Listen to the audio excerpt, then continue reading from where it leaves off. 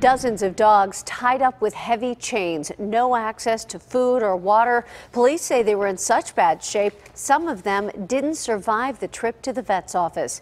And tonight we're learning they were more than just pets. Ross Guidotti joins us live with more on charges filed in a local dogfighting ring. Ross. Yeah, when state police made this discovery, actually looking for stolen ATVs, they knew that they were dealing with more than likely a significant dogfighting operation.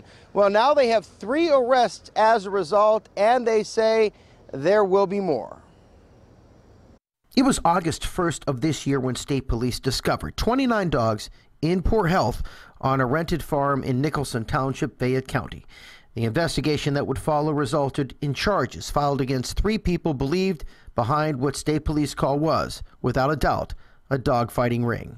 Ed Harris, Regis Grooms, and Alicia Robinson.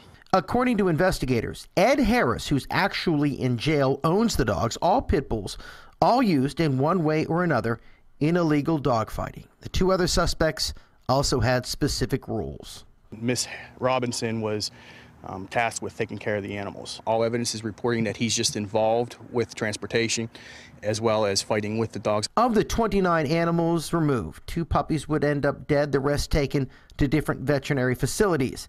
The surviving dogs are apparently thriving, to include this one that remains at the Camelot Veterinary Facility under the care of Dr. William Shepard. Other than being underweight, he's done wonderful. He's put on probably 12 pounds or more since he's been here, and he's doing excellent. All right, Ed Harris already in jail in Perry County, Pennsylvania, being held on federal probation violation charges. Alicia Robinson in the Fayette County jail held on $35,000 straight cash bond. Regis Grooms, he's still on the run tonight. Police say it was really important that they get this Ed Harris individual. They suspected for a long time he was heavily involved in dogfighting, but they never had the evidence for a charge they thought would stick in court. They say now they do. Reporting live, Ross Guidotti, KDKA-TV News.